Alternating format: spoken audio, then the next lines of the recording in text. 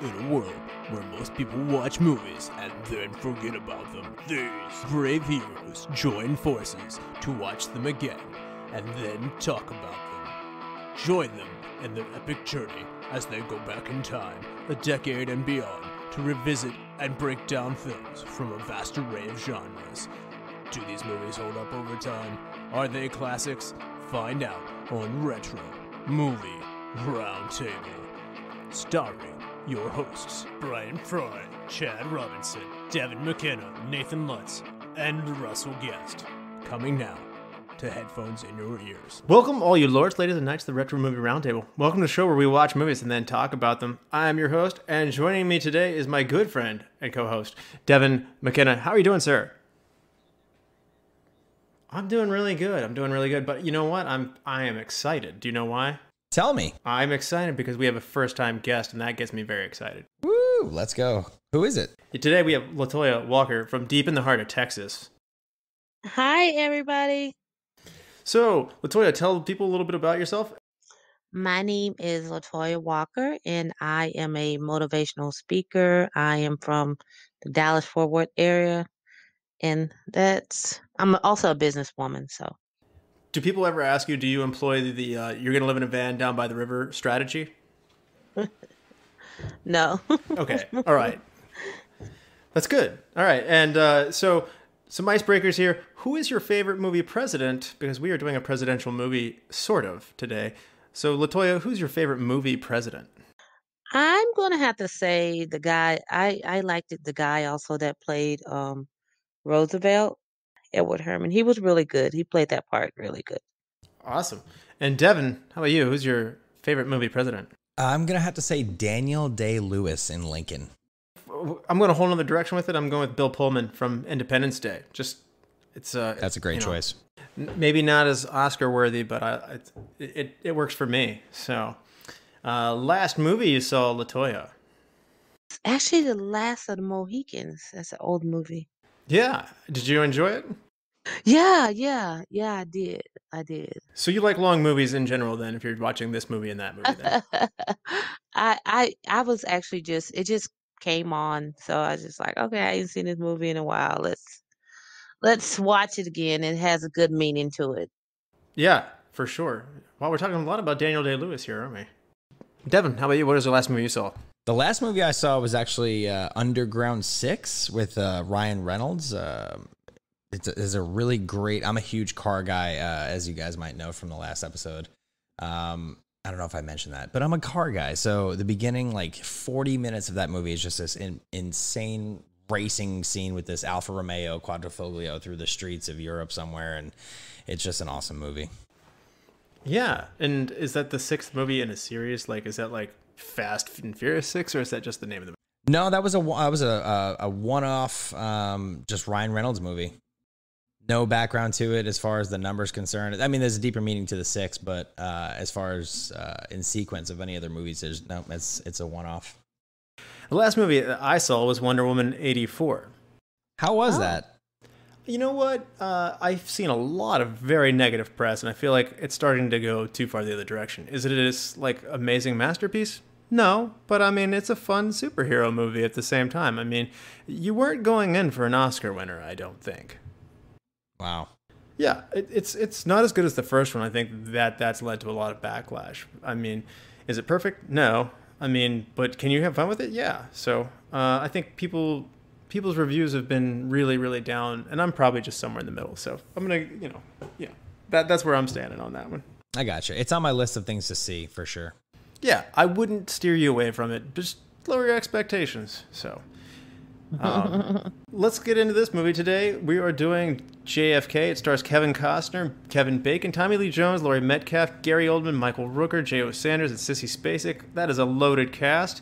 Comes out in 91. It grosses $20 million. It places us on the 70th on the box office that year. 69 ahead of it is Mobsters, and the movie coming in behind it was Three Men and a Little Lady. The number one movie from 91 was Terminator 2 Judgment Day. IMDb gives the movie JFK 8.0. Rotten Tomatoes critics give it 84%, and the audience likes it a little more at 88%. Now, this movie came away with some Oscars. It won Best Cinematography and Best Film Editing, and it was nominated for Best Picture, Director, Screenplay, previously based on previous produced material, Best Actor in a Supporting Role, Best Original Score, and Best Sound. Didn't win those, but that's a lot of nominees. It won the Golden Globes Best Director, and it also got nominated for Best Motion Picture, Best Actor, and Best Screenplay at the Golden Globes, and it won 2 BAFTAs. So this movie got some big attention, and it was celebrated a lot. Now, Latoya, had you seen this movie before? Yes, I have. Yeah. What was it like the first time you saw it, and what was it like coming back to it today? It was actually interesting because I've been always a Kennedy fan, just the whole Kennedy family. So just actually seeing it on TV and kind of getting an idea of what happened to him and who they speculated played a part because we don't actually know what happened. So yeah, that was pretty neat because that's I wasn't even born when Kenny was alive, but I think I have had more infatuation with him than any other president. Yeah, he had a strong charisma to him, and He obviously, did. yeah, and nobody has, it's awfully modern times to have a president assassinated. I mean, Lincoln's so far in history. You know, just there's so many things that are different about the world then, but there's something about Kennedy that's like it's kind of modern still, right? It is just the whole Kennedy family, but it's like John was that. You know how I don't know if you guys remember like the Von Erichs, like when there's a group of family, it's always gonna be that one that that kind of stands out, and I think he was that one that kind of stood out. Yeah. Now, Devin, had you seen JFK before? I have, yes. It was actually one of my I wouldn't say my favorite movie, but I've definitely watched it a few times over the years. I think my first time seeing it was probably like 2001. And at that point it was just like I was very juvenile to the whole idea of what really happened. So rewatching it, it was a big difference, definitely. Do you think that this has got good rewatch value, and is it holding up over time? Oh, without a doubt. Personally, I feel it's definitely become more realistic for me. Like I'm a little bit of a closet case conspiracist, so this is like a huge segue, and it goes like deep into the rabbit hole with all this stuff. So it scratches an itch for you then. Oh yeah, for sure. And then after I've been a fan of this movie for a long time, and in with Latoya, I'm in agreement. Kennedy has always been a very fascinating story. Yeah, so when I moved here to Dallas-Fort Worth, within the first 2 weeks that we moved here, we went down to the Book Depository in Daley Plaza, and I was able to walk Elm Street, and we went through the Book Depository foot tour and walked all through it. It's actually owned by Texas Historical Preservation Foundation or whatever it is now. It's owned by the state of Texas, no longer privately owned, and it was just an amazing thing to actually walk that street and walk up the grassy knoll where all these speculations are made, and there's a lot of like foot guys on foot that are down there, giving you like kind of guided tours and little hidden gems of what people don't know about the assassination that day, and it's just a really crazy feeling to be in that area when you know the history of it. Right. Yeah. Yeah. And Latoya, same question. Is it holding up for you? It's just, I actually live in Dallas, so just when I pass by there, like if I'm driving by, I always just look over and think about it. Like this is actually where he was. This is the actual route. Like I remember I was going through that route one day, and I was like, oh wow, this is actually the route. So it gives you that, that kind of sadness feeling when you pass by, but then you see other people out there that's not from here and they're actually like taking pictures and stuff. So it's a good and a bad thing because it was our president and he got assassinated here. So yeah. Yeah. It's crazy when you drive down Elm Street. Mhm. They actually have the X's marked in the concrete where the shots were fired and where he was hit. Right. Yeah, so I'm up here in Pennsylvania. I'm not so close to this one, and I'm not so close to this movie. This was my first time coming to the movie, so I'm going to be bringing a fresh perspective. I'm not that steeped in conspiracy traditions, so I did find it interesting, and I have to say that this movie laid out something that you're sitting there. I kind of got lost in it, and then I did have a step back at the end and was like, "Oh, wait a minute, how much of this is real?" And it was presented in a very plausible manner. So I hope people did go back and at least sit there and say, "This is something that could have happened," and didn't say, "Oh, this is definitely what happened." So right, it's not a testimony. Yeah. right. And also my fifth grade teacher, her husband was like one of the police officers that arrested him. So when we would finish our classwork, we would have to hear the story of that day. So that's another Wow. thing I had just to throw in there. I would love to hear his story. Yeah. Now we will be back, and we will spoil this movie after these messages. What happens when two modern film fans go back and rewatch all the old classic films from yesteryear to see if they hold up? You get the Classic Film Jerks podcast. Find the Classic Film Jerks podcast on all the major platforms. Okay, we're back, and this is your final warning. There will be spoilers that lie ahead, so if you haven't seen the movie JFK from 1991, you're going to want to watch this movie and check it out. Otherwise, there will be spoilers that lie ahead. Now, Devin, do you want to refresh people who haven't seen JFK since 91? On November 22nd, 1963, President John F. Kennedy is assassinated in Dallas. Lee Harvey Oswald is arrested for the crime and subsequently shot by Jack Ruby, supposedly avenging the president's death. An investigation concludes that Lee Harvey Oswald and Jack Ruby acted alone in their respective crimes, but Louisiana District Attorney Jim Garrison is skeptical. Assembling a trusted group of people, he details the actions and takes it upon himself to investigate the assassination of President John F. Kennedy in Dallas. Garrison is extremely suspicious of the official story presented by the FBI, and what he already knows and what he subsequently learns leads him to suspect that there is more to the story than the public is being told. Yeah, so it ends up in a court case, but unfortunately it doesn't go his way, and the main person he arrested doesn't end up becoming convicted. So Yeah, unfortunately. yeah. So Latoya, Devin mentioned he likes conspiracies and that steeped kind of, maybe not alternative history, but just unresolved history is a better way of putting it.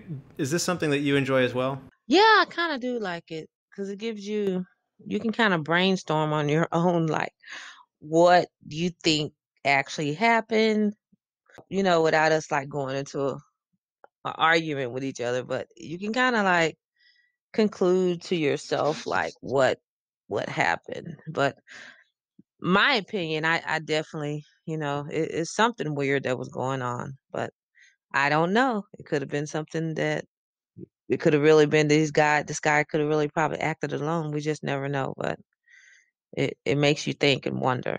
Yeah, it does. I mean, it's not an ordinary everyday thing that someone takes down one of the world's most prominent leaders. So Mhm. So this movie generates an intense amount of controversy, and upon its release, with a lot of people accusing Oliver Stone of just making up facts. In fact, Stone published an annotated version of the screenplay where he justifies all and attributes every claim made in the film. Obviously, the Garrison case is part of this, so he's standing on that. But we don't often see movies like this, do we, Devin? Can you think of anything else that, like, normally things are more or less... we have a pretty good idea that this is what happened in the retelling. And it might be more theatrical. It might be jazzed up or condensed for entertainment purposes. But there's a lot of things we don't know here. No, I wholeheartedly agree. So with this, I do like to do my own personal research on this stuff. This movie is just an animal. There's so much going on inside this movie. You really can't find all the facts and what's fiction. So the one thing that I did find interesting about this is how Oliver Stone came across this story. He actually received Garrison's book, because Garrison had wrote a book. He received it in an elevator when he was in Cuba, going to receive an award by Garrison's publisher. Wow. Yeah, he ended up hiring, which it became one of the screenwriters or whatever. He ended up hiring Zachary Sklar, I believe, if I'm not butchering his name, who is actually the editor for that book to help him write the screenplay, which is crazy. So if you go deep into facts versus fiction on this movie specifically, it is like a rabbit hole. There's so many opinionated things, articles, and it's really hard to nail down every little detail. It is. This was a different kind of movie to research. Some of our other true to event stories that we've covered, such as a Black Hawk Down or We Were Soldiers and things like that in the past, there's a lot of really recent accounts, and the movies are applauded for their accuracy or their efforts to get it right.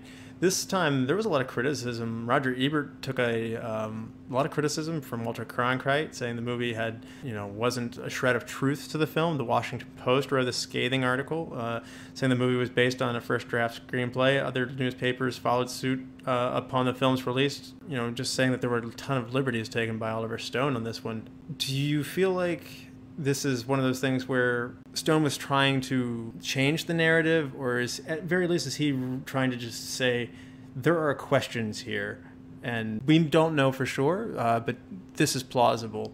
Latoya, what do you think as the director Stone was going for in this?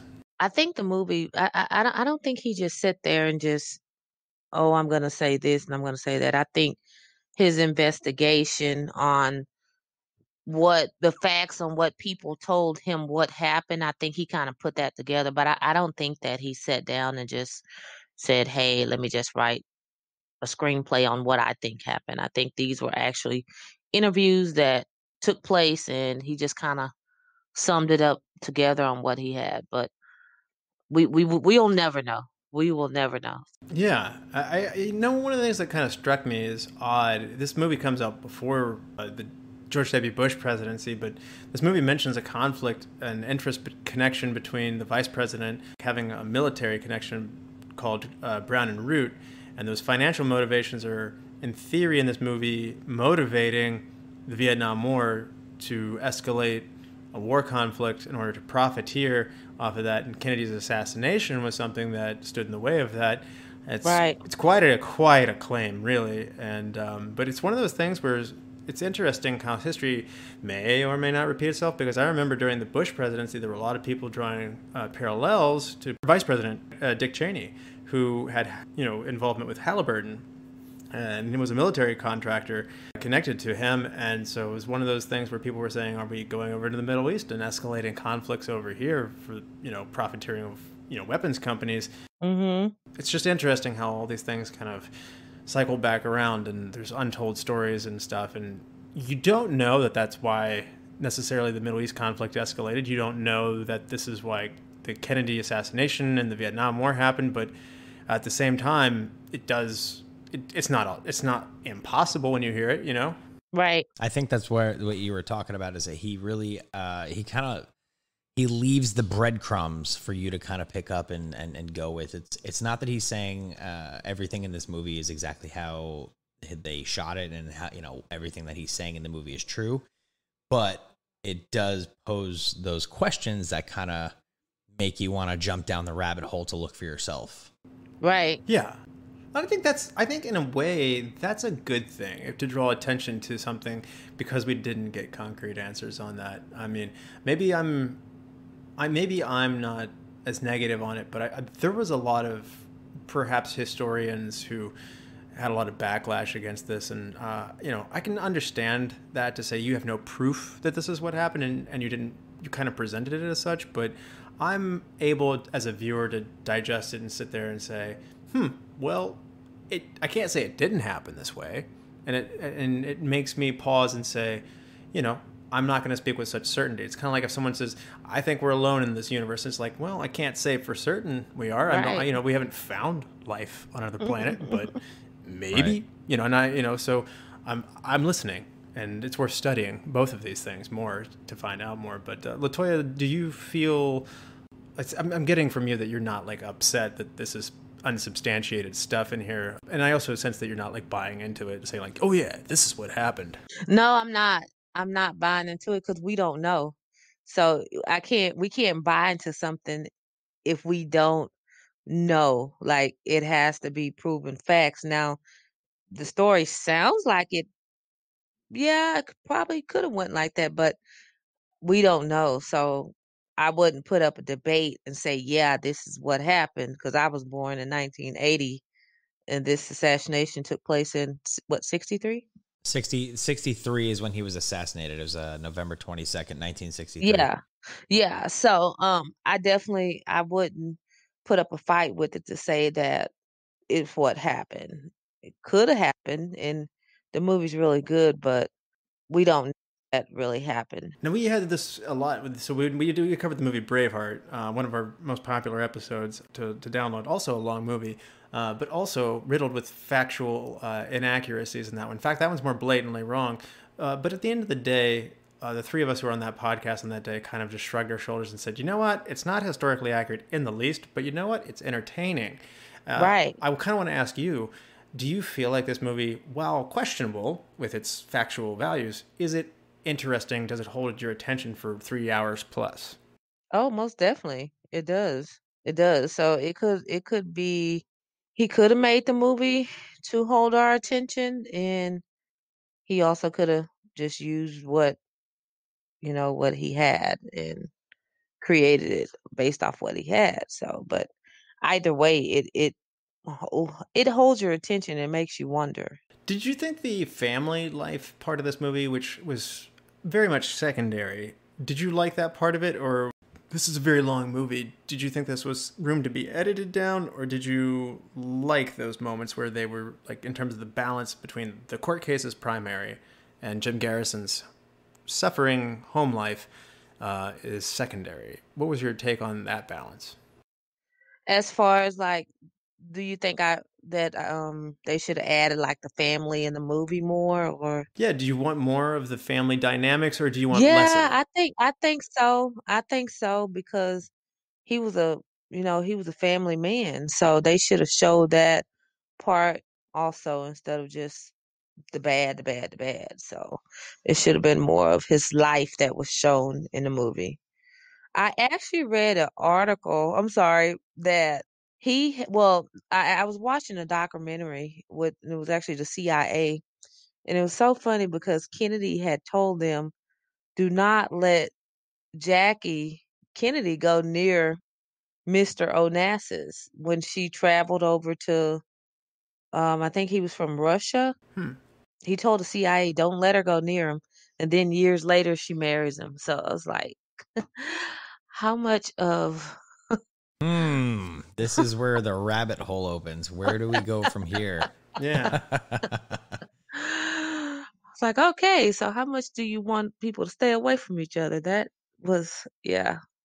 Well, Devin, we have an amazing cast here with an astounding amount of possible recastings to go through as we go through this. But I mean, this includes 7 Oscar winners: Kevin Costner, Sissy Spacek, Tommy Lee Jones, Jack Lemmon, Walter Matthau, Gary Oldman, Joe Pesci. I mean, can you think of many movies that are so? Oh, and 2 Oscar nominees too, with Sally Kirkland and Laurie Metcalf. How is this as an ensemble? I mean, they're throwing everything in the kitchen sink at you in the acting department. I mean, I think this is a lot to do with who directed the movie. The credibility of Oliver Stone to get that amount of A-listers, B-listers. I'm not shocked. I'll say that. Again, watching this movie later on in life, it's like, wow, he was in this too. Wow, he was in this too. Could I compare this to another movie? No, I don't think so. I really don't. With the amount of A-listers and just. I think the casting was phenomenal.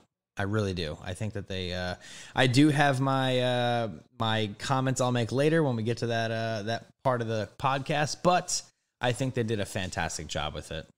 Now, reportedly, and the internet never lies about anything, Oliver Stone's first 2 choices to play Jim Garrison were Harrison Ford and Mel Gibson, and apparently, after starring in Robin Hood, Prince of Thieves, Costner wanted a year off of film, and Stone then brazenly sent Costner's wife a copy of the screenplay, and she persuaded him to, continue acting and not take the year off and to go in and do this. So Oliver Stone cast Kevin Costner in the lead role based on his performance in The Untouchables, which that's, to me, my favorite Costner role.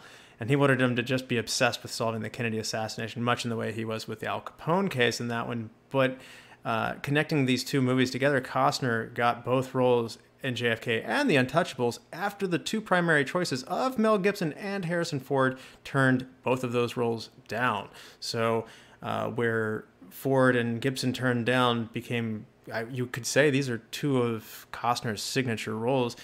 Latoya, would you want to see Harrison Ford or Mel Gibson in this role, or did you like Costner? I think that it was played by Costner good. I can't imagine Mel Gibson or Harrison Ford playing that role. So I think that it was probably good that they turned it down because you always get the right guy at the right time. So I could see Harrison Ford more than Mel Gibson, but I also see at this point in his career why he moved away from that. He was still Mr. Action star with Ford was. So right. I think it turned out well for all of them, to be honest with you. I can't see Mel Gibson in this though. No, I agree with that wholeheartedly. Yeah, Costner, he accepted the role actually for $7 million plus a percentage at the box office. So yeah. Oh wow. yeah, Ford was taking his break, and actually Gibson and Oliver Stone, they apparently shared a strained, and I quote, strained dinner over this role, and which eventually Gibson did not take it. Interesting.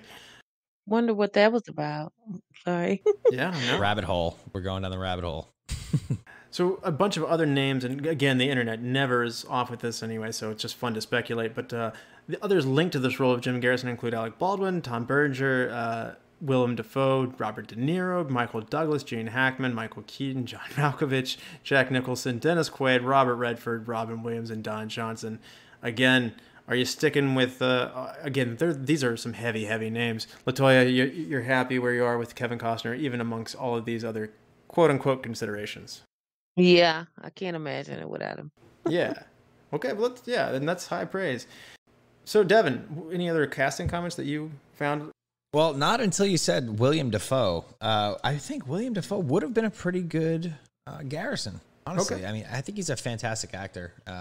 Definitely picks his parts wisely, and I think William Dafoe would have been a really good spot for this as well. Not saying Kevin Costner did not do a fantastic job, but I do think that William Dafoe would have been equally as good. Certainly would have been scarier, that's for sure. He's a scary man. Yeah. Now, Kevin Costner and Devin Sutherland gave their monologues, like they're super long in the movie, both of them, and they both did it by memory, which was pretty awesome. And I kind of found it funny that Costner said he rehearsed his long speeches in the swimming pool with his mother, correcting him, watching the script and correcting him. So doing this super intense scene, like in a swimming pool, like with your mom correcting you, it's a very funny mental image. Absolutely. Like it reeks of elementary school talent show kind of thing. It's like, no, you didn't do it right. Do it again, Kevin. Can't go no better, right? Yeah. Hey, mom brings out the best in you. She's a tough critic. So actually, I have a couple. I wrote down some really good little tidbits of backstory with this. Kevin Costner was actually met Garrison's real enemies, which was set up by Oliver Stone. The actor met both Garrison's fans and his critics. They were tough people, and they'd come in a parade in front of Costner with their New Orleans accents, saying that Jim's a snake, and there was some speculation that he was actually he was a homosexual and he liked men, and he was actually angry that Shaw stole one of his lovers, which was another reason why Garrison went after Mr. Shaw, or Tommy Lee Jones, in the movie. Yeah. You know, one surprise casting I had was John Candy popping up in this movie. This didn't seem like a movie for him, but apparently Oliver Stone thought he portrayed Dean Andrews with the striking resemblance of the man. So Wayne Knight and John Candy, some strange fits, but you know what? It kind of works. Definitely agree with that, and I will talk more about that later. All right, so Latoya, now Oliver Stone as a director here in JFK, what do you think of him as a director here on this effort? I think he's a really good director. I think this effort was really good. So do you like so I want to say, like, this is a long movie, but it didn't feel quite as long as what we were getting in No. for. Like, it moves pretty quickly, wouldn't you say? Yeah, it's like one of those long movies that you don't get bored with it. Like you're actually sitting there and glued to it and waiting for the next thing to happen. Because each piece of it is good. So it's not like one of those long movies where you fall asleep and you wake up and watch the other half another day. So It wasn't like Daniel Day-Lewis and Lincoln, where you, the oh movie was yeah. great, but it was you try to follow it, but it's just too slow. Right.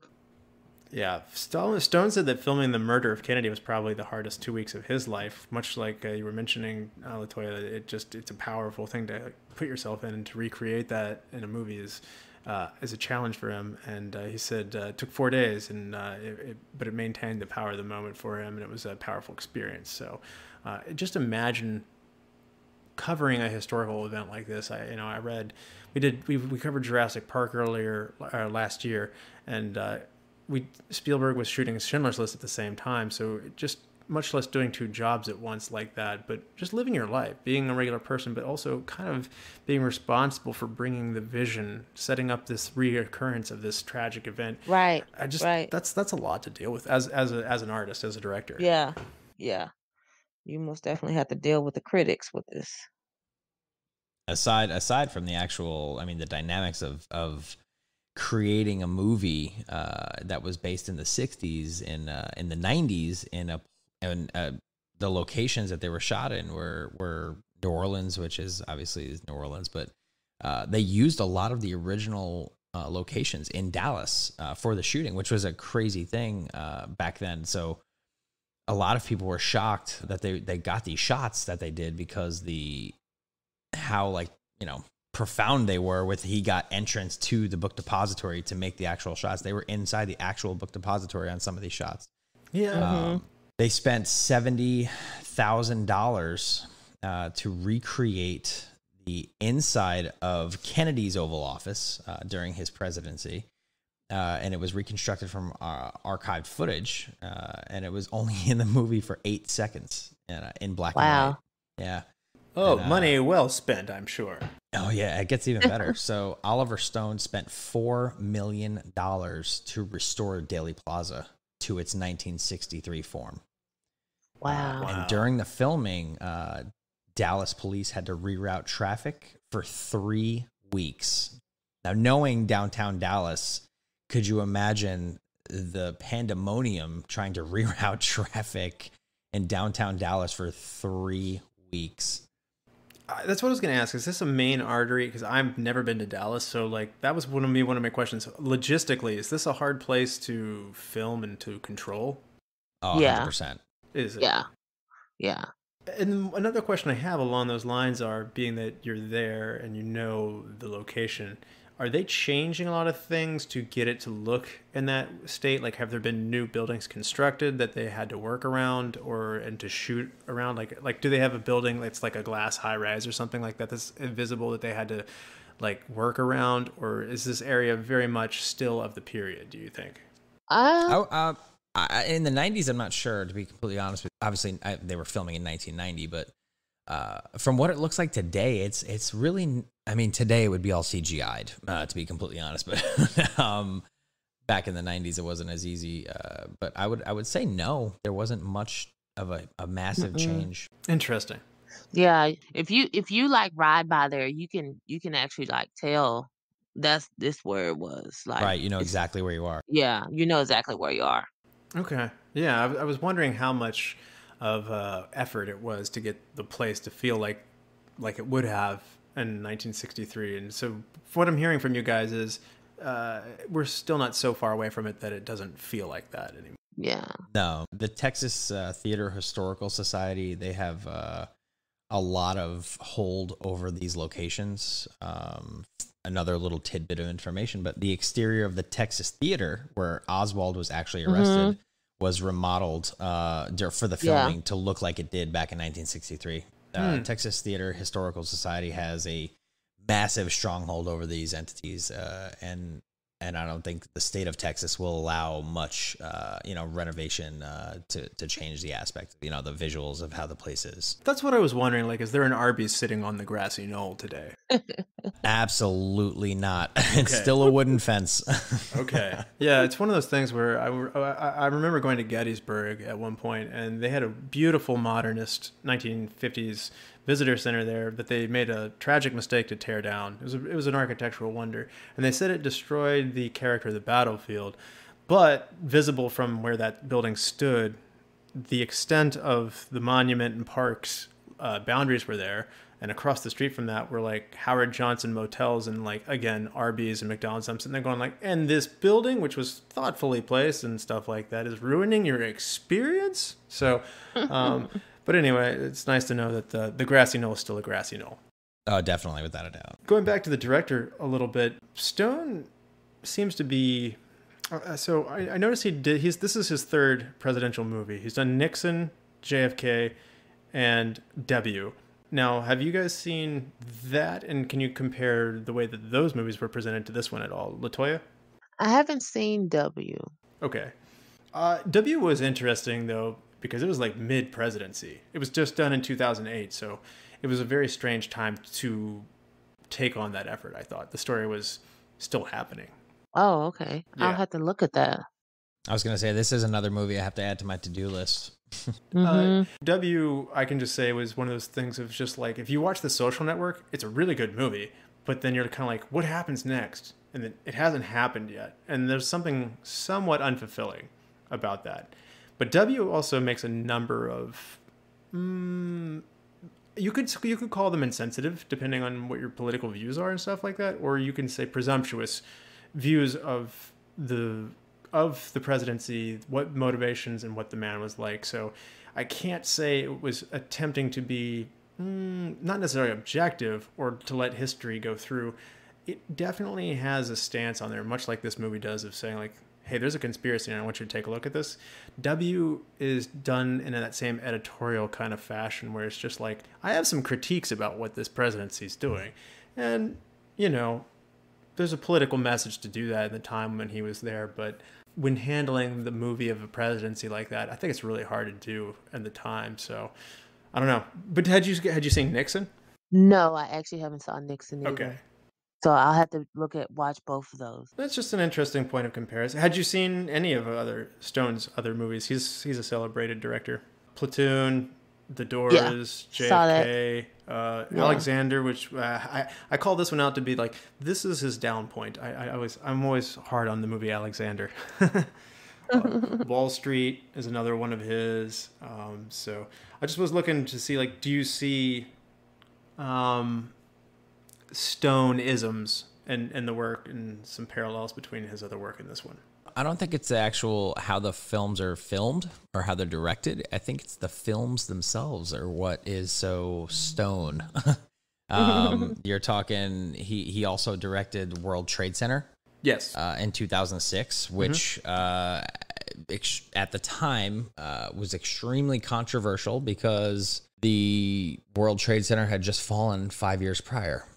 A lot of people, being from New York in that time, a lot of people were like, how could they do this? They waited 40 years to write a movie about Pearl Harbor. Why would they wait only 5 to make a movie about the World Trade Center? They're working off people's, off their tragedy, and they're trying to benefit off of it. And is Snowden, the movie about Edward Snowden, that's another one, which is, again, unfinished. We have yet to see how this plays out.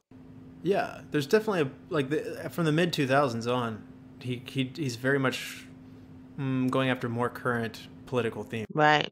You got those emotions are still fresh. Yeah. He has a trend for sure, and he's very edgy. We'll say edgy. I think is the best word to describe his directing style and his choice of films. Platoon's 86, The Doors is 91, which takes place, in the 60s, and then JFK here is in 91, and so it's kind of interesting. Nixon's 95. He actually is very much in this mid-century to late mid-century kind of era, 60s kind of stuff in his filmmaking, all the way up to the 90s. And to your point, Devin, I think it's interesting how he kind of flips a switch Like, he makes the movie Alexander, which is a super antiquity historic movie, and I think the general consensus is that movie sucked. And You are pretty hard on that movie.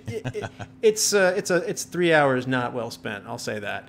But then, like, he does, like you said, the next thing he does is World Trade Center, and he completely changes the direction of his career after that. And so he goes on the newer side. So it's interesting. I wonder if he's like one of these like beings who like lives for like a long time. Like, he cryogenically froze himself or something like that in the 60s, and then he woke up in the new time, and nothing happened in between. I agree wholeheartedly. Just kidding. Latoya, did you feel like things were presented in an understandable manner? Like, I felt like the beginning, I was having a little bit of a hard time. Like, wait, who's this guy? Wait, who's this guy? But at some point, it settled in for me. Like, did you feel oriented as you went through this movie? I didn't know any of who, like, that's why I said that he really had to do like a thorough investigation, because the people that he had in that movie, we had no knowledge about the deal with him going to Cuba and New Orleans and all that other stuff that was in the movie. I'm thinking maybe if it was something that he just made up, he wouldn't have had that much of details, thorough detail. So I think that, yeah, I didn't know any of those people until he actually made the movie. I think it came with a lot of back research too. Yeah. As an example, John Candy, like, all the big names, Oswald, Kennedy, but Yeah. a lot of those small time, congressional guys, and no one knows those people. Just, if you heard them in the news, you'd be like, who? But, you really got to do your research on who these people are and how they played their roles in this whole, in the whole scene, or in the whole, investigation. Yeah. I didn't even know of the Castro deal with whatever Kennedy and Castro. Oh, yeah, the Cuban Missile Crisis? Yeah. Yeah. So I didn't know that until I looked at the movie. Yeah, it was a tense time. Yeah, we almost got blown off the face of the earth. In terms of the style, did you like the way the movie felt, Latoya? Like, in terms of, they're presenting an old movie, and some of the things that they're doing to present this, there's like a retro wash, like the color spectrum of the film throughout this desaturates the greens and reds. So it's really strong in like the yellows and the warm tones, and it kind of looks like old photographs of the era look. Did you...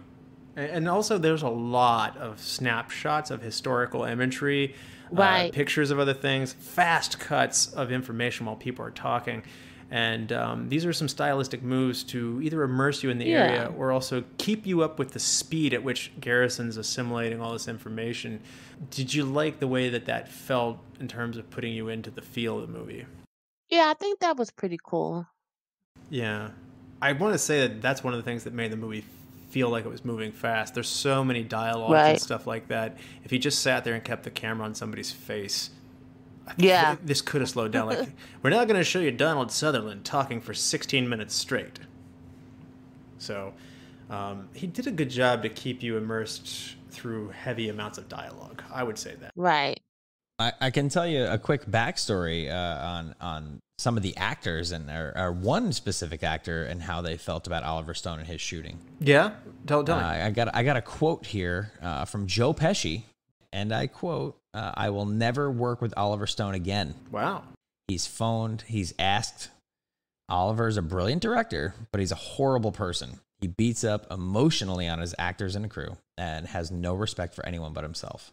Wow. Strong words. Oh, wow. Very, very strong. Yeah. Yeah, I Said didn't know that. Shooting JFK was tough. Oliver Stone is too demanding. The fun is out of it. He said, you can't collaborate with someone who's trying to dominate all the time. He should put a puppet show. He should put on puppet shows because it's not all one man. Man, scathing. Wow. Oh, wow. Yeah, he really let Married him to have it. that? Well, Joe, Yeah, that's bad. Joe changes the direction of his career after this. He goes and does Home Alone with Chris Columbus, directing that one. So shortly thereafter this. So, maybe after being stressed out on this one, he needed a lighter affair. I think the stress in that movie that Joe Pesci was trying to portray was real. After reading those comments, it feels like he was actually upset the way he was acting, smoking all those cigarettes and talking 1,000 miles an hour. I think that was really him in the moment. Oh, yeah. He had big personality, big wig, and big eyebrows to go with it all. Oh, my God. My first thought was like, that's a terrible looking wig. And then later on, everybody else knows that it's a terrible looking wig. And it's like, oh, okay, everybody knows it at least. Because my wig dar was going off pretty hard at that point. It's like, that is a toupee, and I'm very aware of it. But that's what they were going for. So, for sure. Oliver Stone actually wanted Marlon Brando to play X in the movie. Just didn't work out. Yeah, apparently Oliver Stone offered the role of Oswald, Lee Harvey Oswald, to Frank Whaley, who was apparently told by Stone, and he quoted while he was working on The Doors, that he was going to be selected to play Oswald. Mr. Whaley found out that Gary Oldman was selected to play Oswald while he was reading a magazine that was handed out for free from a movie theater. So he got the bad news from some penny or some free flyer that one of the theaters he was in handed out, showing that Gary Oldman was selected for Oswald. So he was pretty heartbroken. Oldman's such a chameleon.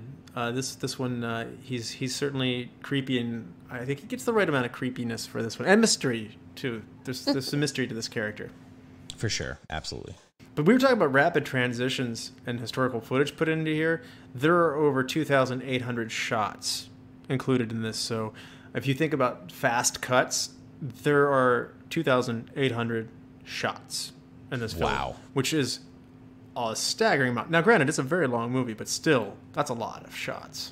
That's insane. It is. That's almost as wow as Nightmare Before Christmas amount of time spent. Not quite a week to create like 1 minute of movie, or yeah, that's insane. Yeah, but you're right.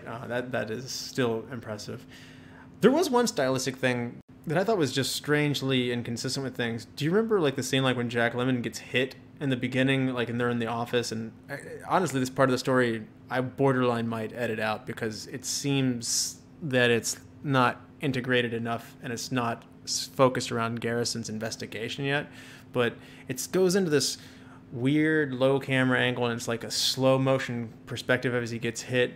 And I just thought like, that was a weird choice. It kind of stuck out to me at the time. And then Stone never goes back to that again. There's a lot more, I would say, consistency throughout the movie. And I thought that was a weird like thing that just nothing was like that in the whole rest of the movie. Even the fast cuts of like, the characters moving fast during the, in theory, supposed assassination attempts and stuff like that. And I kept looking for that, and on my second time through the movie, I was just sitting there going like, yeah, that was a weird stylistic move that's tonally different from the rest of the movie. And I don't know why that stuck out to me so much, but it did.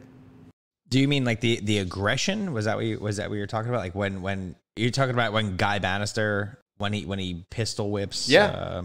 That scene in general feels different than the rest of the movie. Almost like it shouldn't have been at that moment. Maybe it was a little too early to be that tense. Maybe, and Right. also like like I said, I think you could edit this out. It's a long movie, and it's not involved around Garrison's. This isn't Garrison centric.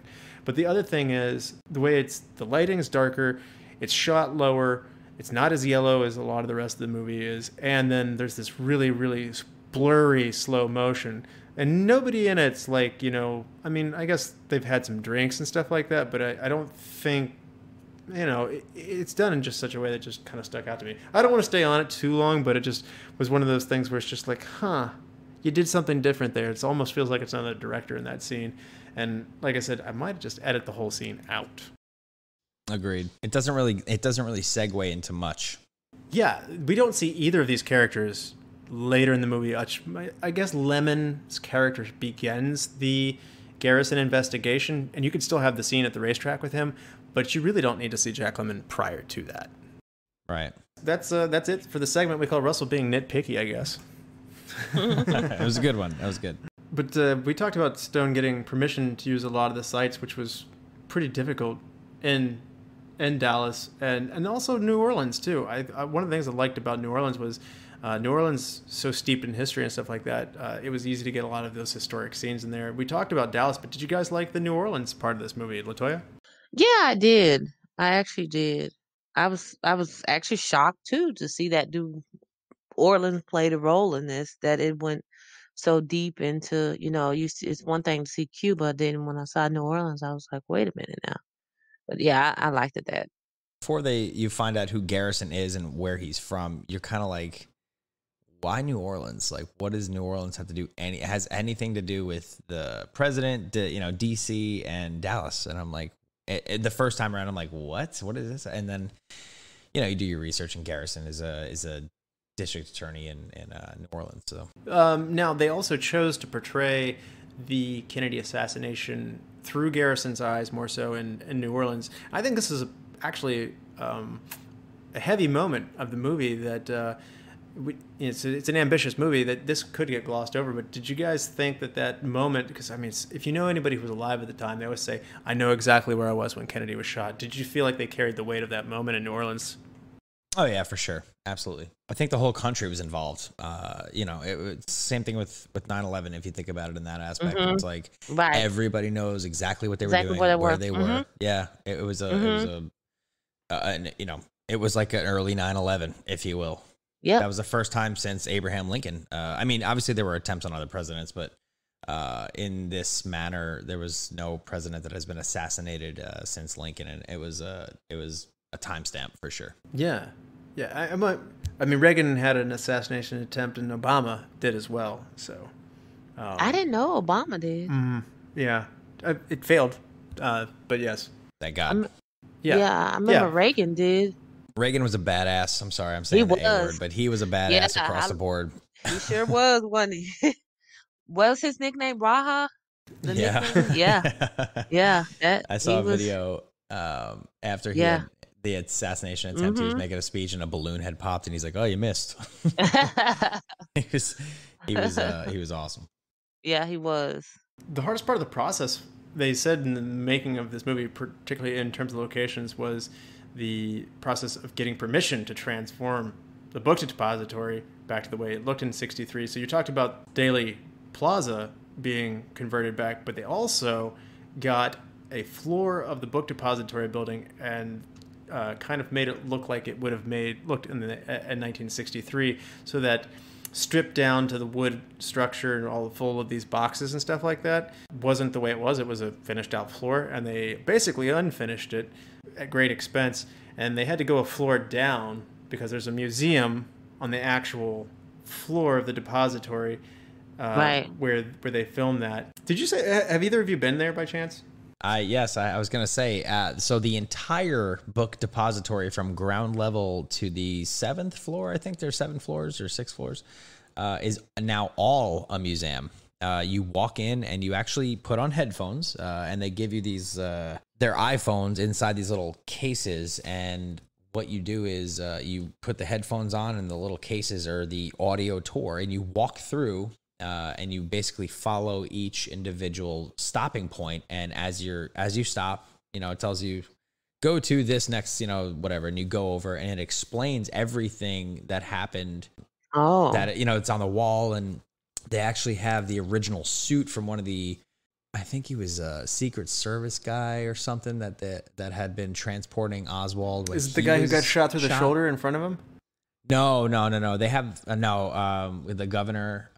They don't have any of his stuff in there. They have Oswald's wedding band in that museum. They have a replica of the rifle that he used, not the original one because that's in obviously archives. But they have the suit of the man who was holding Oswald as he was shot, and it's crazy because they have the photo of that scene that they obviously have a video of when Oswald was shot.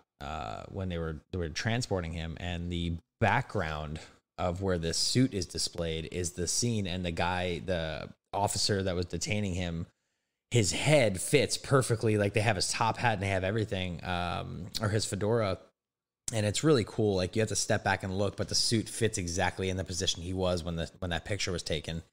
as Oswald got shot. It's a really amazing museum. I highly recommend, if you have anything to do after COVID ends, or if you have some travel time, come on down to Dallas and check out the Book Depository Museum. It is breathtaking, especially after you've seen this movie about 5 or 6 times, pretty close together. It's very good. You know what they don't have anymore that was a part of this is it was where he was living at, where Lee Harvey Oswald was living at. They Right. found tour, I think it was like some apartments or something. Yeah, his boarding house. Yeah, like a boarding house. They finally tore those down. So Oh. that's the only thing that's missing. One of those interesting things to me is that they put so much painstaking effort into shooting in the actual locations, and whether it be blocking traffic, restoring building floors, and doing things. And even though they didn't have CGI in their pocket, there were easier ways. You can build sets, you can shoot in other places, and there are studio reconstructions that you can make.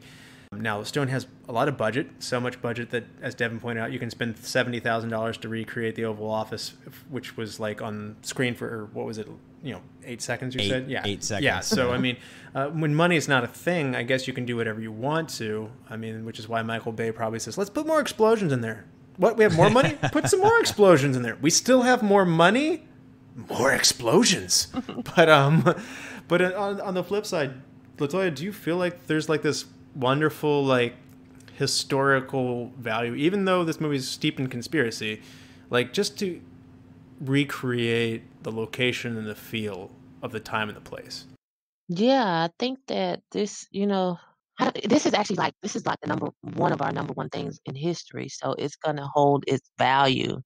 Whatever they had to do to make it look at least somewhat of what it was, then yeah, I think that was actually good. 'Cause you don't wanna have it looking so, know, you don't wanna take that away. So I think it was good to do it in the same place because it actually feels as if it's coming back to life versus going to Oklahoma and setting up something that looks like it. You're actually here in Dallas, and it's more, you got that sentimental value to it, and you're actually here. It's here. So Yeah, it feels more poignant in a way, most definitely.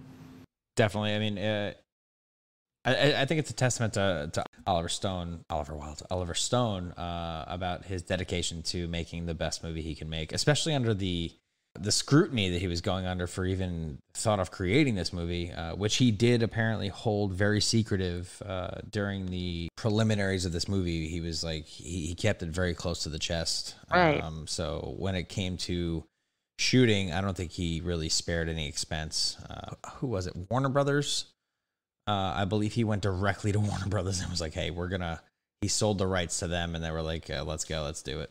They gave him an insane budget, I'm sure. Yeah, I have no doubt. Now, we talked about location authenticity being a big part of this movie.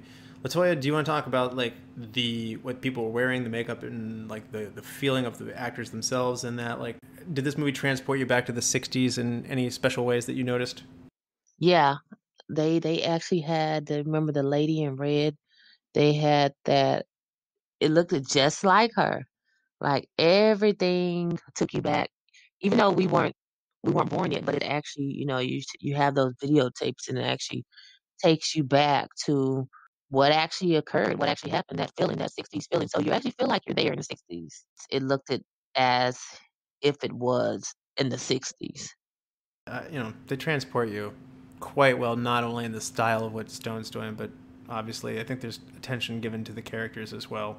So they did a great job. From what we all think we know about how the 60s was, a lot of the movie magic of what the 60s and that time frame might have been is like almost like a Pleasantville. Everyone's all just happy, everyone's hair is perfect, and I think what they did here, and I use this as an example, Kevin Costner and his marriage, when they get into these arguments, they're very proper, Right. almost. They have their little arguments, and they're not verbally abusing each other, and that it keeps that mentality of the 60s mindset alive.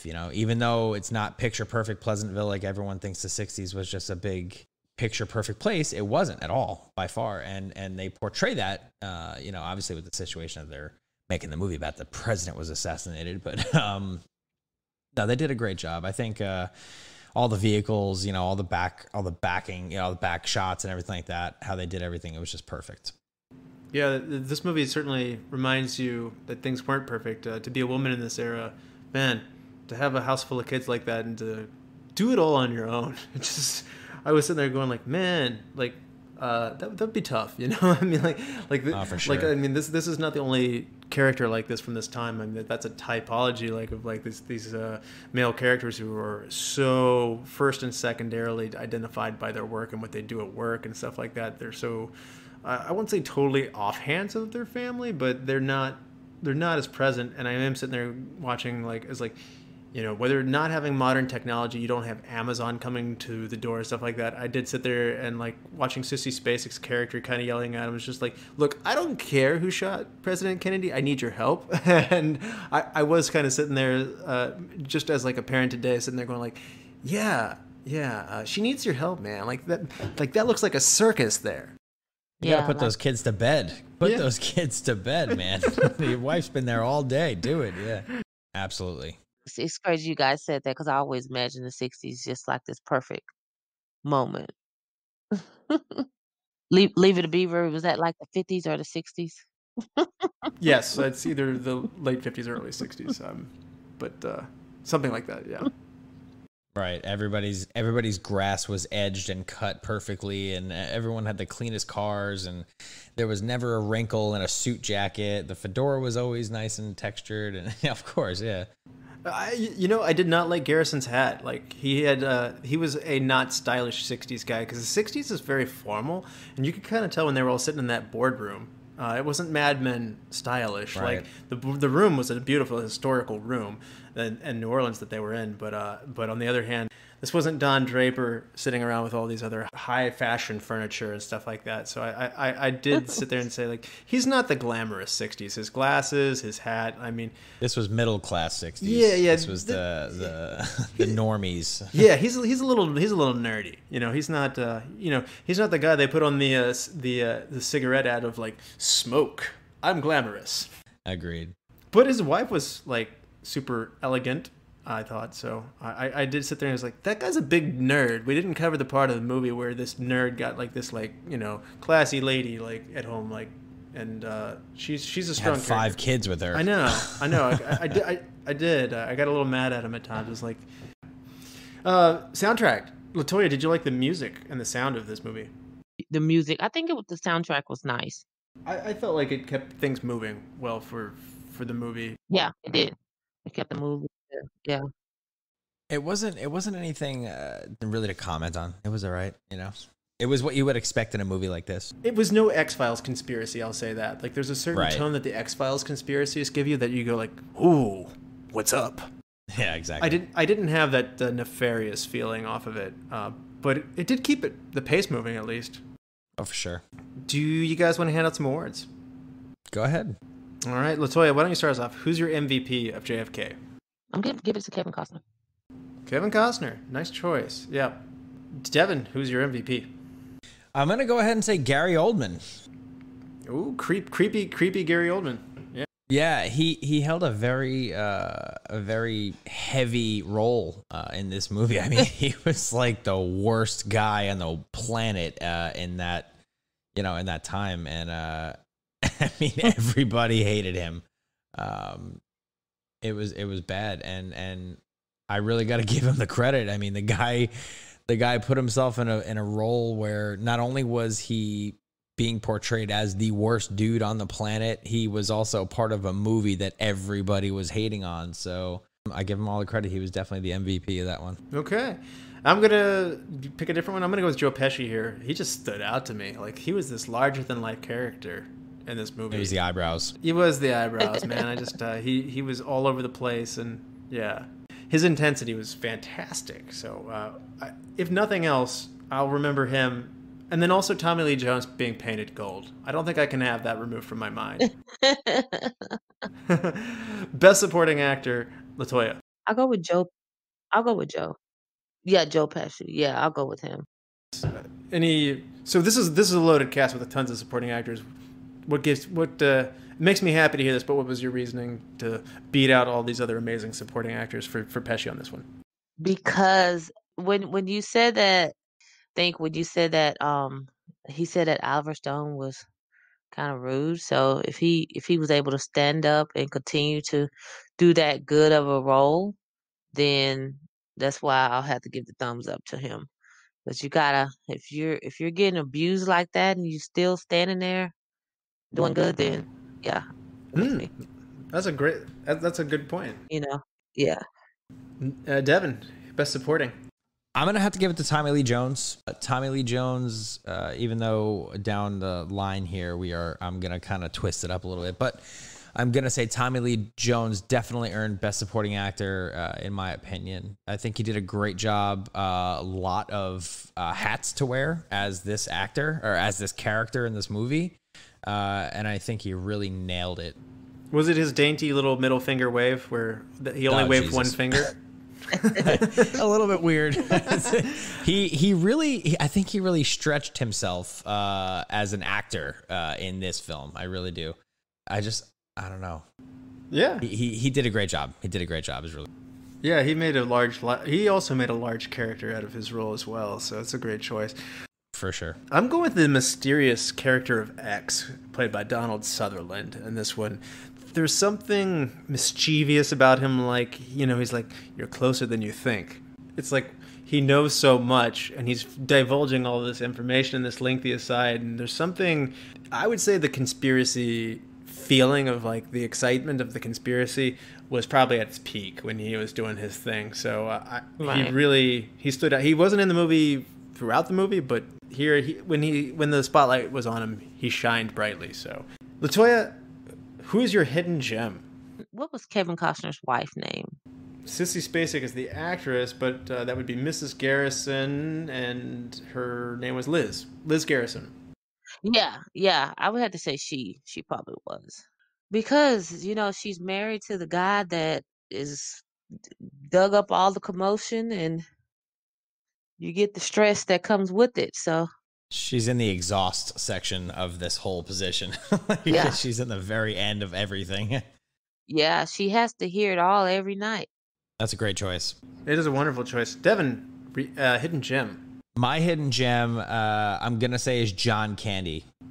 Yeah, great choice. That southern twang that he pulled off, he absolutely killed the role. I think did a great job. And here comes another fun fact. You ready? Yeah. John Candy was almost completely cut from the movie. Oliver Stone was about to cut that whole entire scene with John Candy, and believe it or not, Kevin Costner intervened and fought to keep it. Eventually, Oliver Stone wrote John Candy an apology letter for it, saying that he was sorry for considering cutting John Candy out of the movie. Oh, wow. Wow. Maybe he should write Joe Pesci a sorry letter, too. Yeah, I agree. But, yeah, that's interesting. John Candy also played the character really well. It was like, yeah, I'm guilty as can be. I'm getting out of here, kind of like, Exactly.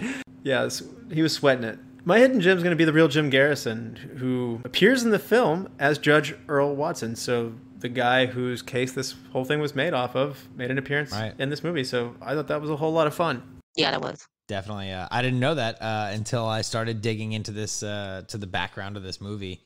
Not just the facts of what was right and wrong, but the actual movie itself, how it was built and how it was all put together.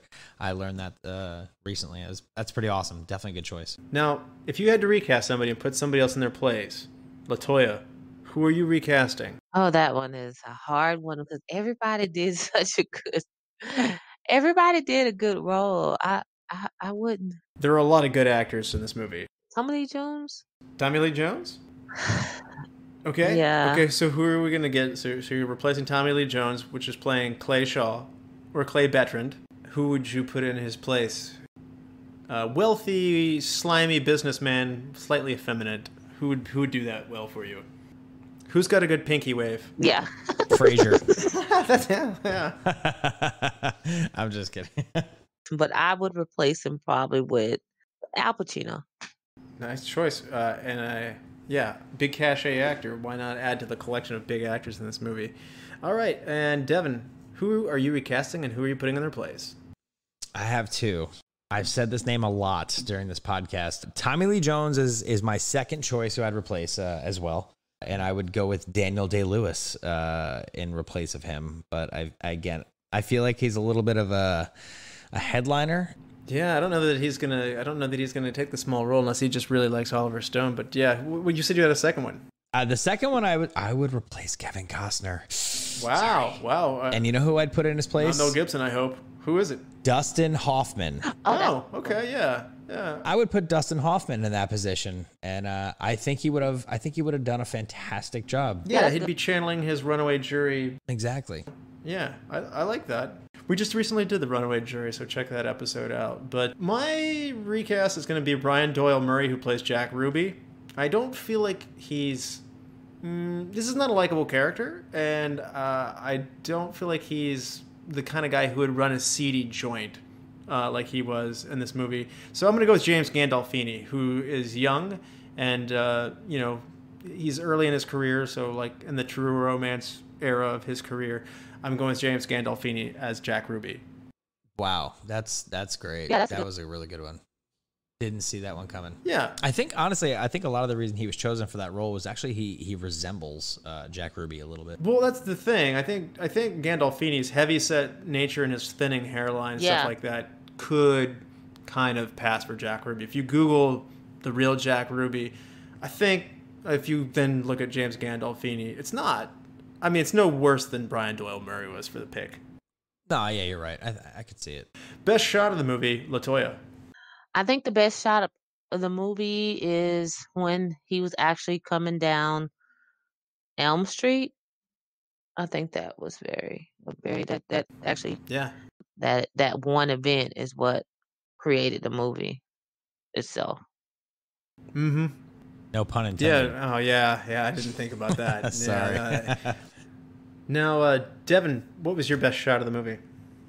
Cinematically, I was most compelled when Garrison is explaining the whole back and to the left theory. Oh, the magic bullet case at the end. Yeah. So when they're going through that scene and back and to the left, back, and he just keeps repeating it. It's like it's just pounding that ideology in your head. Like, there's more to this story. Like, there's just no way. And that I feel like is like the best shot. Maybe not cinematically, like, there's no vast like camera angles or anything, but it's just that moment, the heat of the moment where he's in the courtroom and he's pushing his theory on everybody. And it's just like, it makes you think you're like, okay, this isn't a movie. This is a documentary. This is what happened. You know what I mean? It's that moment right there is one of them that you really got to catch yourself and say, wow, like, this is crazy. Yeah. Now, there is, if there was ever a magic bullet, I believe Korn's music video for Freak on a Leash has demonstrated that bullets totally do this. And so, I mean, we've seen it happen now, so it's totally possible. Outrageous. Korn's just proving the laws of physics wrong. And spelling, and spelling, too, I might add, so... those scientists. Yeah.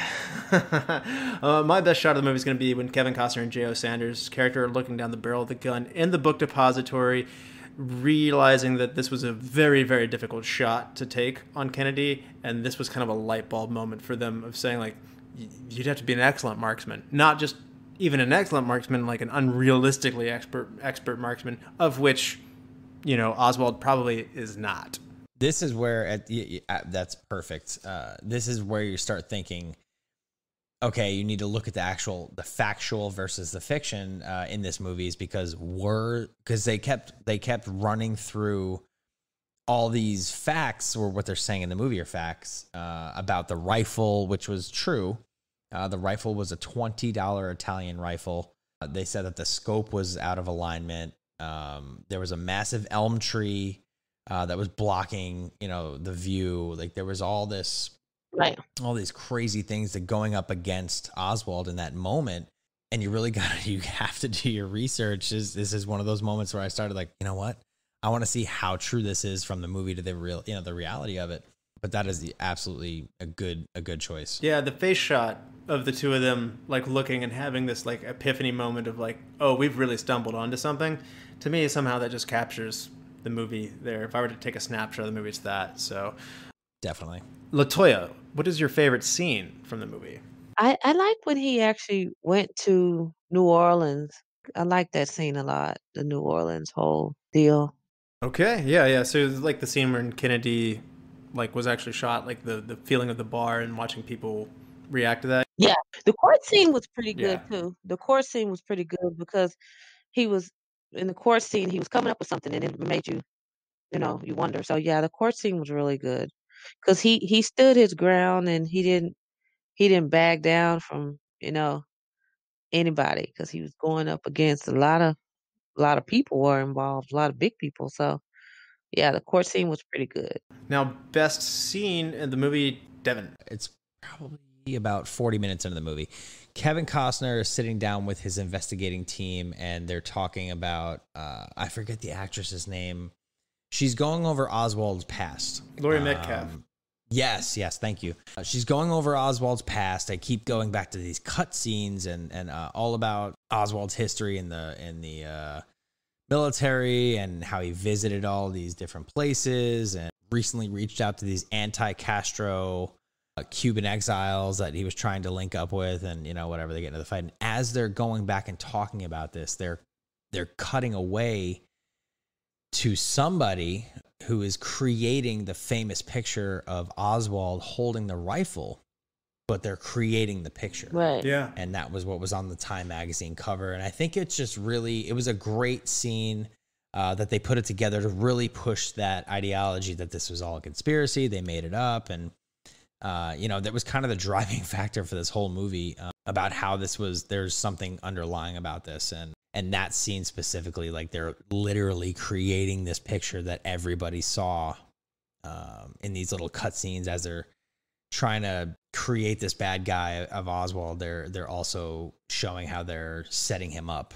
My best scene is going to be Donald Sutherland's 16-minute monologue where he was, X. So I tipped my hand on that one earlier. Best wardrobe moment, Latoya. I'm gonna stick with the lady in red. Good choice. Devin. When Kevin Costner's on the plane talking with Senator Long, who was played by Walter, I'm going to butcher his name. Matthau. Matthau, yeah. They're on the plane flying over D.C. and Senator Long is talking, and they're going back and forth for a minute, but it just their attire during the flight, it brings me back to that 60s ideology. The glam 60s. Everybody was dressed up. Yeah. Everybody was wearing suits and ties. They were in their Sunday best because back in the day, you would dress up like you were going to church just to travel. And it was just nice to see that. It was a testament to that time, that era. And I think it was good. There's also an error in that timeline. When they're in the plane talking, if you actually watch the scene, you'll see the upper hand luggage shelves. They have doors on them. But at the time, aircraft in the 60s actually were just wide open, plain shelves. Oh, wow. There was no doors securing any luggage or anything like that. But in the scene where they're filming, there's actually doors on the overhead luggage container. Ooh, good catch. My best wardrobe moment is going to go to Tommy Lee Jones, and he just was such a physically unusual character. Like his finely pressed tan suits and poofy white hair in a room full of gray and navy suits. He just stood out. Yeah, yes, he was respected, but also he has this flamboyant character at the same time. Not like totally over the top, but and his poofy hair also, and the way he handled his cigarettes in such a way, just somehow he was channeling his villain like role, maybe a Bond villain, maybe a little bit part Cruella de Vil in there as well. So I mean, I definitely felt like he wanted to take your puppies. Yep. He had that cigarette holder for his cigarettes. Like he would smoke the little tube thing that has the cigarettes at the end of it. That was 100% Cruella de Vil. Yeah, and like Made it look kind of cool. and like he didn't knock his ashes off either. It's just like, yeah, you definitely got that from Cruella. So he was classy. He was a classy villain. He made smoking look cool. Exactly. And that's, there's the 60s in a nutshell. Change one thing, and only one thing, Latoya. Just the president not getting shot, I guess. Okay, that is an acceptable answer. JFK not getting shot. Yeah. That would have been a big change in American history, too. Hey, all we need is a time machine to make that happen. Now, Devin, if you could change one thing. It's a little broad, but I would just like to see more facts. There was a lot of movie magic. I use the word movie magic because it's Hollywood no matter what at the end of the day. But Right. I really wish that they would have, and this is just, I guess this is my conspirator side coming out a little bit. I wish all these questionable things that happened during the situation, during the court hearings and, the Warren report and all that, I wish a lot of that was brought into the movie for the factual backing. Right. Listening to the critics saying, "Oh, this is just it's all made up. It's all a movie in Hollywood and then nothing." But had they really brought those facts in, there's nothing anybody could have said. And I think that they would not have lost the credibility that at whatever magnitude they did, which I'm sure was minuscule at the end of the day. The credibility would not have been lost when they're hitting the watchers and the viewers and the audience with the real facts, but incorporating it into the movie itself. Do you know what I mean? Like the scene that you think where your favorite scene where, they're standing in the book depository and they're rattling off all these things about the rifle and Oswald's shooting experience, background, and all this other stuff. And if all of that was 100% factual, it would have been so much more compelling. Right. Well, there are a lot of people who would like to take you up on that one, judging by the criticisms for this movie. So you're in good company. Mine is going to be more of a storytelling aspect of this. This is a very long movie, and I think that you can remove... I'm going to be ambitious and say I'm going to cut pretty much everything before the Garrison experience begins. So there's like a lengthy 9-minute long credit intro. There's the lemon scene that we don't need. There's all of this background that you can put that in a director's cut if you want to. But this movie should probably open up with Garrison running into the bar to see that Kennedy was shot on TV. I want to meet Garrison right away. I think it's very emotionally impactful to see it through his eyes, and I think that's where the movie should have begun. And I'm not kidding. I think you're cutting off 15 to 20 minutes of movie right off the bat. Are you ready for 2 fun facts? Tell me these facts. Here we go. So we talked about how Stone wanted Marlon Brando in the film. Yeah. He also quoted, on the contrary, it would have been an additional 15 minutes of speech had he played X, which he could not afford to have in the movie. Fun fact number 2, the original cut for JFK was actually 4.5 hours long. Oh, wow. No, thank you. But you've already pushed me too long. I see. I was coming at this with an axe to trim it. So, all right. Agreed. Now, what's your best quote of the movie? Devin, why don't you take this one first? Is going to be from Joe Pesci. Who did the president? Who killed Kennedy? F, man. It's a mystery. It's a mystery wrapped in a riddle inside an enigma. The effing shooters don't even know. Wow. Yes. And I think that it truly encompasses the entire movie. I love that scene. Pesci, I gave him my MVP. He earned it in that scene. I love that. Wow. Yeah, I'm really glad you picked that. It totally wraps up the whole idea of this whole movie and the whole thing with JFK, and it was good. Latoya, are you ready for your best quote? Yeah. Okay. When Kevin Costner, he said, "Who grieves for Lee Harvey Oswald, buried in the tree grave under the name Oswald? Nobody." And that, I don't know what he said, but that's kind of like how it was. Like nobody, it's like after this guy did this, nobody wanted to be even associated with him. Poor wife. Yeah. Oh, yeah. And Yeah, kids. kids. Mine's going to be when Jim Garrison says, "Let justice be done through the heavens fall." Oh, yeah. Give this movie a rating on a 5-star review, a half-star intervals. Latoya, what would you give this movie? I'll give it a 5. Solid 5. All right. Now, Devin, how about you? 5-star scale. What are you giving JFK? I'm going to give it a 4. 4? Okay. Reason is, again, more factual, length, too long. But 100% casting was top-notch. Cinematography, top notch. Director, top notch. I'm actually going to mirror a lot of your comments on that one, Devin. I'm going to go with a 4. Overly ambitious length is definitely a big part of this. To your point, it's interesting to make a movie of what could have happened. Right. Any movie that came out on VHS with 2 cassette tapes, you've done too much. Yeah, that's a good point. Yeah. Now, Devin, do you want to help me pick a movie for next time? I would love to, man. All right. I've got 3 options here for you. There's a bit of a mixed bag, but these are 3 options nonetheless. 16 Candles from 1984. A girl's sweet 16th birthday becomes anything but special as she suffers every embarrassment possible. Option 2. Out of Sight from 1998. A career bank robber breaks out of jail and shares a moment of mutual attraction with a U.S. Marshal he has kidnapped. Option 3. Superman 2 from 1980. Superman agrees to sacrifice his power to start the relationship with Lois Lane, unaware that 3 Kryptonian criminals have invaded. Oof, I cannot turn down some George Clooney. Let's go with Out of Sight. Out of Sight. All right. And Latoya, thank you so much for coming on the show. I hope you had fun. I did. Thank you guys for inviting me. Fantastic. It was great. Thank you so much. And especially with your local on-site reporting and expertise. That was a treat. Oh, thanks. Remember, all the lords, ladies, and knights of the Retro Movie Roundtable, we invite you to reach out to us. We want to hear from you. So subscribe, rate, and review on iTunes, Spotify, Stitcher, Google Play, wherever you get your podcasts. Give us a like on Facebook. Follow us on Twitter at @movie_retro. We're on Instagram now. Email us at retromovieroundtable@yahoo.com. And if you want to support the show, we have a Patreon page as well.